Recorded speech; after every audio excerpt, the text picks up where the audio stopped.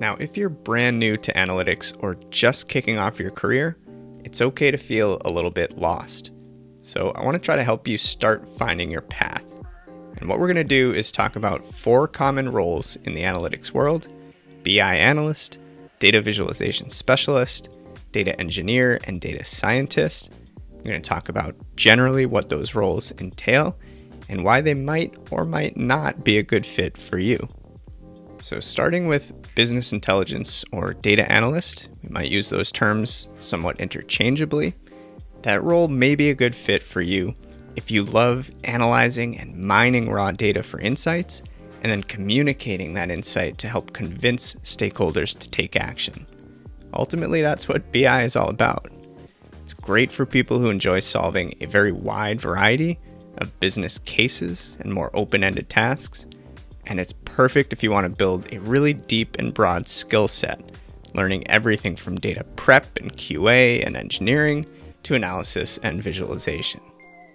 A data visualization specialist role might be a better fit if you really love the design component, if you love telling stories with data, bringing data to life, or if you're like me and you like to flex both your left and right sides of the brain, really focus on blending creative and critical thinking skills, or if you prefer working with clean, prepared data and working under more specific project guidelines, if that sounds appealing to you, a data viz specialist role might be great for you.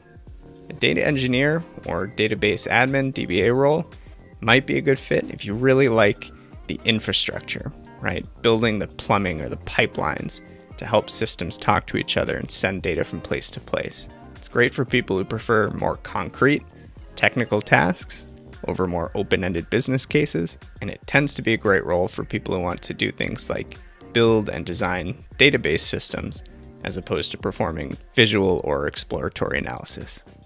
And last but not least, a data science or machine learning role might be great if you really love writing programs and writing code, if you enjoy working with numbers, math, and stats, if you not only have the technical skills but also the ability to distill complex topics and communicate them clearly, especially to a non-technical audience, or if you tend to prefer shorter-term, one-off projects over things like dashboard design or performance reporting.